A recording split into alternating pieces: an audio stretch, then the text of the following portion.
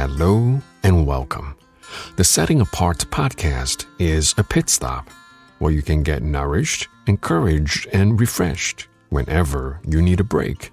I am your host, IP, and every episode I get to share my stories, my outlook, my reflections on all things inspired through the lens of faith. So grab yourself a coffee, sit back, relax, and chill. If you have been reading the book of Tobit along with me, the story is getting fascinating and interesting, isn't it? In Tobit chapter 5, while we, the readers, know that Raphael is an angel, Tobit and his family have no clue, since it has not been revealed to them yet. So the question becomes, what are angels? What is the purpose of their existence? And what are their roles in our salvation history and in our lives? Angels play a critical role in Scripture and in our salvation history. In fact, angels are a dogma of Catholic faith. You cannot be a Catholic if you do not believe in the existence of angels. Tobit is the only time in Scripture that we meet the Archangel Raphael, whose name means God heals. It is the only time we get to see an angel up close and personal in the Bible. So I can't wait to dive right in. Before we do so, let's have a quick recap of Tobit chapter 4. In episode 5, Have Eyes and Not See, we see that Tobit is passing down the way of God to his son Tobiah, despite having lost his sight. Prior to that, we read that Tobit never failed to perform all kinds of corporal works of mercy to his fellow kinsmen against the backdrop of being forced into idolatry while in exile. In other words, despite Tobit's righteousness, which truly sets him apart from the rest, he himself suffers the death of darkness when he loses his sight. Yet, his faith in the Lord remains steadfast, handing down the faith and the tradition to his son Tobiah, urging him to continue keeping the commandments as revealed by Yahweh. And this I find quite remarkable, particularly while he is physically blind, yet Tobit's vision through the lens of faith is better than most, if not all, who is not blind. Now, Scripture tells us that Tobit's eyes are precisely the eyes that Jesus wants us to have.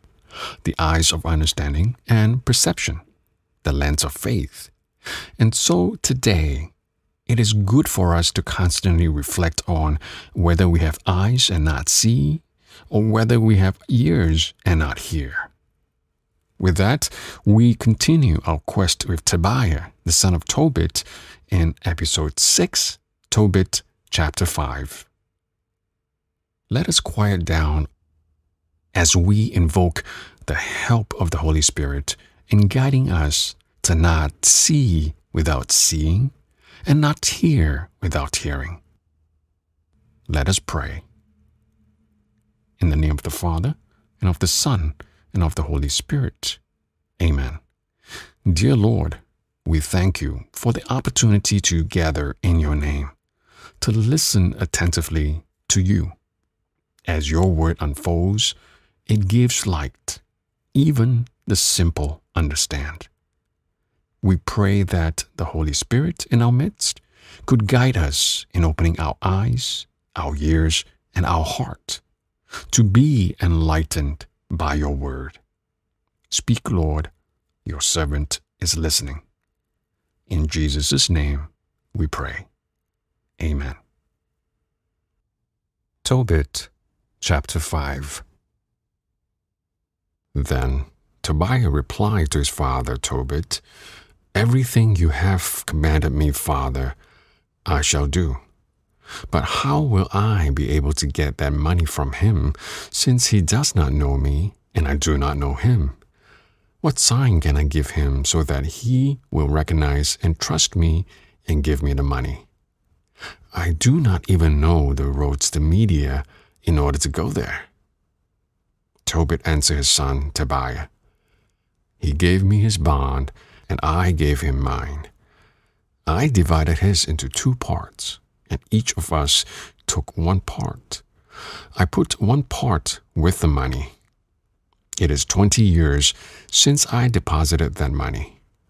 So, son, find yourself a trustworthy person who will make the journey with you, and we will give him wages when you return. But bring back that money from Raphael while I'm still alive." Tobiah went out to look for someone who would travel with him to Media, someone who knew the way. He went out and found the angel Raphael standing before him, though he did not know that this was an angel of God. Tobiah said to him, "Where do you come from, young man?" He replied, "I am an Israelite, one of your kindred. I have come here to work." Tobiah said to him, "Do you know the way to Media?" "Yes," he replied. "I have been there many times. I know the place well, and am acquainted with all the routes. I have often traveled to Media. I used to stay with our kinsman Raphael, who lives in Rogers in Media.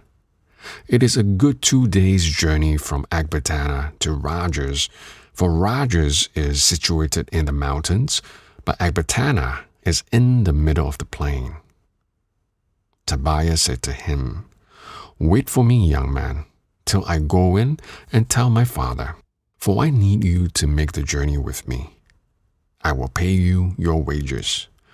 He replied, "Very well, I will wait, but do not be long." Tobiah went in and informed his father Tobit, "I have found someone of our own Israelite kindred who will go with me." Tobit said, "Call the man in, so that I may find out from what family and tribe he comes, and whether he is trustworthy enough to travel with you, son." Tobiah went out to summon him, saying, "Young man, my father is calling you." When Raphael entered the house, Tobit greeted him first. He replied, "Joyful greetings to you." Tobit answered, "What joy is left for me? Here I am, a blind man who cannot see the light of heaven, but must remain in darkness, like the dead who no longer see the light. Though alive, I am among the dead. I can hear people's voices, but I do not see them." The young man said, "Take courage. God's healing is near. So take courage." Tobit then said, "My son Tobiah wants to go to Media. Can you go with him to show him the way? I will pay you your wages, brother." He answered, "Yes, I will go with him, and I know all the routes. I have often traveled to Media and crossed all its plains, so I know well the mountains and all its roads." Tobit asked him, "Brother, tell me, please, from what family and tribe are you?" He replied, "Why? What need do you have for a tribe? Aren't you looking for a hired man?" Tobit replied, "I only want to know, brother, whose son you truly are and what your name is." He answered, "I am Azariah, son of the great Hananiah, one of your own kindred." Tobit exclaimed, "Welcome, God save you, brother. Do not be provoked with me, brother, for wanting to learn the truth about your family. It turns out that you are a kinsman from a noble and good line. I knew Hananiah and Nathan, the 2 sons of the great Shemaliah. They used to go to Jerusalem with me, where we would worship together. They were not led astray. Your kindred are good people. You are certainly of good lineage, so welcome." Then he added, "For each day I will give you a drachma as wages, as well as expenses for you and for my son. So go with my son, and I will even add a bonus to your wages." The young man replied, "I will go with him. Do not fear. In good health we will leave you, and in good health we will return to you, for the way is safe." Tobit said, "Blessing be upon you, brother." Then he called his son and said to him, "Son, prepare whatever you need for the journey and set out with your kinsman. May God in heaven protect you on the way and bring you back to me safe and sound. May his angel accompany you for your safety, son." Tobiah left to set out on his journey, and he kissed his father and mother. Tobit said to him, "Have a safe journey." But his mother began to weep, and he said to Tobit, "Why have you sent my child away? Is he not the staff of our hands, as he goes in and out before us? Do not heap money upon money. Rather, relinquish it in exchange for our child. What the Lord has given us to live on is certainly enough for us." Tobit reassured her, "Do not worry. Our son will leave in good health and come back to us in good health. Your own eyes will see the day when he returns to you safe and sound. So do not worry. Do not fear for them, my sister. For a good angel will go with him. His journey will be successful, and he will return in good health." Then she stopped weeping. All right, and so that was chapter 5. It is another instructive chapter in the book of Tobit, packed with so much good stuff. Since I know so little about angels, I want to start unpacking that first. To do so, I refer to the Catechism of the Catholic Church, or the CCC, and I'll be reading from the paragraph 328 to 336. Now, as a side note, if you are reading the Bible on your own, firstly, good on you. You must be drawn by the Holy Spirit, because I do not know anyone who would just randomly pick up the Bible and read. Certainly not me. So good on you. Now, secondly, when you're reading the Bible on your own, I would highly recommend the CCC to go along with your reading. Just hear me out. The commentary there comes mainly from Scripture. In other words, it is biblical. And it also comes from the church fathers and the doctors of the church, etc. In other words, from tradition. So seriously, regardless of your Christian denomination, you have got to have the CCC with you. That's my pro tip for you, by the way. Okay, so let's get going. What are angels? Well, according to the CCC, paragraph 328, angels are spiritual, non-corporeal beings as described in sacred scripture and by tradition. Non-corporeal means that they don't have a physical body. So unlike human beings, angels are spiritual beings without a body. In his treatise on angels from the Summa Theologica, in the hierarchy of creation, St Thomas Aquinas affirms that animals are wholly corporeal, humans are composites, that is both corporeal and spiritual. So logically, there must be also a purely spiritual creatures, and they are the angels. St. Thomas also says that angelic minds are higher than human minds.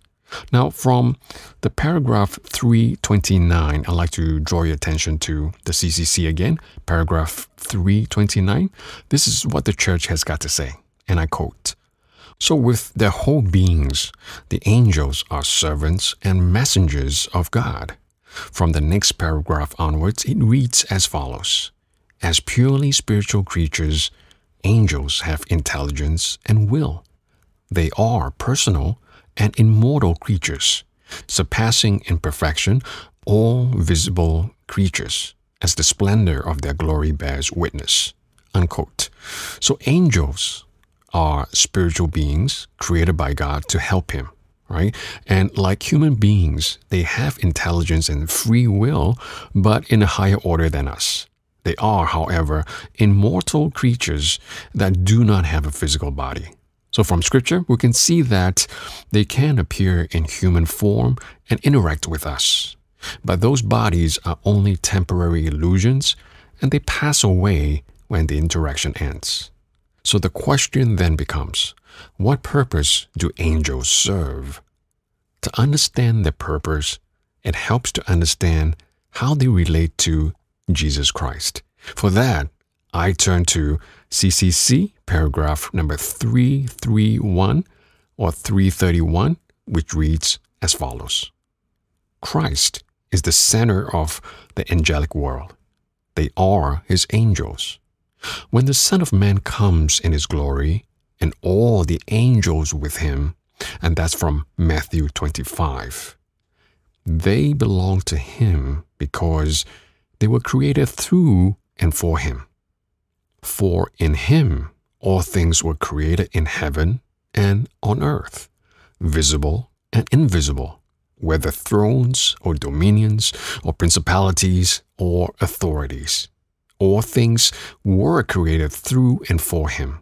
And that is from the Colossians chapter 1, verse 16. They belong to him still more because Jesus has made them messengers of his saving plan. Are they not all ministering spirits sent forth to serve for the sake of those who are to obtain salvation? That was from Hebrews chapter 1, verse 14. And so, from Scripture, we can see that angels are created through and for Christ, and one of their roles is to minister and to serve all those who are to inherit the gift of salvation. Next, I'm going to move on to the next paragraph, which is paragraph 332, and it reads as follows. Angels have been present since creation and throughout the history of salvation, announcing this salvation from afar or near, and serving the accomplishment of the divine plan. They closed the earthly paradise, protected Lot, saved Hagar and her child, stayed Abraham's hand, communicated the law by the ministry, led the people of God, announced births and callings, and assisted the prophets, just to cite a few examples. We can find that in Job, Genesis, Acts of the Apostle, Exodus, Judges, Isaiah, and 1 Kings. Suffice to say, again from Scripture, angels play a key role in the Bible and in the history of our salvation. By tradition, the CCC, paragraph 334, tells us that the whole life of the Church benefits from the mysterious and powerful help of angels, and that's quoted from the Acts chapter 5, verses 18 to 20. Now we move on to paragraph 336. From its beginning until death, human life is surrounded by their watchful care and intercession. We can see that in Tobit chapter 12, Luke chapter 16, Matthew chapter 18, and Zechariah chapter 1, and the Psalms 34. Beside each believer stands an angel as protector and shepherd, leading him to life. That's from St. Basil. Already here on earth, the Christian life shares by faith in the blessed company of angels and men united in God. As always, all references made can be found in the show notes listed on our website. The URL is www.settingapart.com, and setting apart is one word. Now, according to St Thomas Aquinas, and I quote, "A guardian angel is assigned to every human creature since his conception, in order to avert the dangers coming from demons, who obviously want the death of humans. But angels have a double mediation, in other words, an ascendant and a descendant mediation. On the one hand, they bring and transmit to us the tenderness of God, and on the other hand, they make us go up to God in prayer and intercede for us." Unquote. So, Our guardian angels can take many different forms to come to our aid.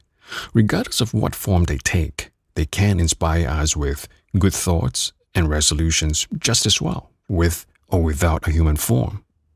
And according to Father Sir Thomas Bonino, angels can act on external circumstances of our lives to protect us in difficult times, to avoid accidents, favor encounters with other people, and so on. And all these actions belong to providence, which is made concrete through them. Angels also pray for us. We see in Isaiah chapter 6, verse 3, and Revelation 4, verse 8, that the angels continue to sing and pray to God, "Holy, holy, holy." We also see in Revelation chapter 5, verse 8, and chapter 8, verse 3. And we shall also see in Tobit chapter 12, verse 12, that along with the saints who are in heaven, the angels serve as intercessors for us in prayer to God. Demons, as we know it, are fallen angels. If left to our own, we are clearly no match against them. So to even that out, by grace, God assigns a guardian angel for every one of us. How cool is that? And judging from my near-death experiences, I definitely have my guardian angel to thank for. No doubt about it. If you have no clue what I'm talking about, do check out Season 1, Episodes 4 to Episode 6 to find out more. In Episode 4, Saved by Grace, I reflect on my near-death experiences. In Episode 5, Invitation to Faith, and Episode 6, My Lord and My God, I reflect on the incidents that were instrumental to my conversion. So besides the popular podcast platforms, these episodes are also available on YouTube. The links are available on my website, www.settingapart.com. Now, to summarize, paragraph 350 from the CCC stipulates that, and I quote, "Angels are spiritual creatures who glorify God without ceasing and who serve His saving plans for other creatures. The angels work together for the benefit of us all." Unquote. The purpose of the angels is to serve God, praise God, worship God, and pray to God. In the process of serving God, they also protect us, pray for us, inspire us, encourage us, and guide us during our journey on earth. Now, in Matthew 22, verse 30, Jesus teaches that at the resurrection, we will be like angels in heaven. Now, notice that Jesus doesn't say that we are going to be like chimpanzees, but like angels. So, contrary to Darwin's evolution hypothesis, we are indeed closer to our angelic cousins than monkeys. Something to think about. Indeed, through his soul, the human being is in close contact with the spiritual world of angels. It is a good way to get closer to God. So angels can be a good intermediaries to bring us to God. However, in our moment of weakness, sometimes we may reject God's protection and in turn our guardian angels. When we reject God, we have to deal with the consequences of our sins when we do not repent. That's why it is important for us to be able to recognize the voice of our angels. And so today, do we know how to discern between our own voice and the voice of our angel? Take the time to reflect and meditate on how receptive both Tobit and Tobiah are to the guidance and suggestion from Raphael in chapter 5 and beyond. With that background, hopefully we now have a better appreciation of the role Raphael, the Archangel, plays in the book of Tobit. In particular, from Tobit 5, verse 10, when Raphael said to Tobit, "Joyful greetings to you." Tobit answered, "What joy is left for me? Here I am, a blind man who cannot see the light of heaven, but must remain in darkness, like the dead who no longer see the light. Though alive, I am among the dead. I can hear people's voices, but I do not see them." Now, this exchange between Raphael and Tobit is quite significant. To me, this verse is reminiscent of Jesus starting his public ministry at the borders of Zebulun and Naphtali in Matthew chapter 4 to fulfill the prophecy of Isaiah when he says, "The people that lived in darkness have seen a great light. On those who lived in a country of shadow, dark as death, a light has dawned." And that is from Matthew chapter 4, verse 16. So the parallel here is quite uncanny. If you juxtapose the prophecy of Isaiah to Tobit's remarks, it's as if Isaiah is prophesying directly to Tobit. And according to St. Bede, when Raphael said, "Take courage, God's healing is near. So take courage." This points to Matthew chapter 4, verse 17, when Jesus says, "Do penance, for the kingdom of heaven is close at hand." Both the Son of God and the angel are the messengers of the Father's will. Of interest to my reflection on chapter 5 also are the names in verse 13. They all have special meanings. For example, Azariah means Yahweh has helped. Hananiah means Yahweh has shown mercy. Nathan or Nathaniah, Yahweh has given. Shemaliah or Shemaiah, Yahweh has heard. And Tobiah means Yahweh is good. So these are in addition to the names Asmodeus and Raphael, which we have uncovered in previous episode. Now that kind of made me curious about my name. I don't know about you, but as it turns out, it corresponds to the English name John, which is derived from the Hebrew Yohanan, meaning graced by God. Now, if you know my conversion story from season 1 in episode 4 to 6, which I just highlighted to you earlier, you would agree that the name is quite apt for me. What about you? What about your name? Does it have any biblical significance? You might wish to look it up. To recap in this episode, we have unpacked first that Tobit chapter 5 verse 10 is very profound in revealing God's providence, just as Raphael is proclaiming that Tobit's healing is at hand. Jesus, the angel of the Lord, is proclaiming to the world that the joy of our everlasting salvation is at hand, to fulfill the prophecy of Isaiah and the promise of God the Father. Second, that the nature and the purpose of angels, who are created to glorify God without ceasing, to serve His saving plans for other creatures. The angels work together to benefit us all. On the one hand, they bring and transmit to us the tenderness of God, and on the other hand, they make us go up to God in prayer and intercede for us. And indeed, according to Saint Basil, beside each believer stands an angel as protector and shepherd, leading him to life.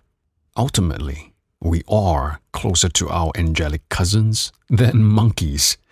At the resurrection, we will be like angels in heaven. Amen. Amen. In closing, let us pray. In the name of the Father, and of the Son, and of the Holy Spirit. Amen. Father, thank you for the gift of angels. May I have a better awareness of them, what they are doing, and what they want to do in my life. Angel of God, my guardian dear, to whom God's love commits me here, ever this day be at my side, to light and guard, rule and guide. Amen. In the name of the Father, and of the Son, and of the Holy Spirit. Amen. Thank you for listening to the Setting Apart podcast. If you like what you hear, please subscribe and get notified so you won't miss any episode. And please feel free to give me your ratings and reviews so that others may get to listen as well. Thank you, and God bless.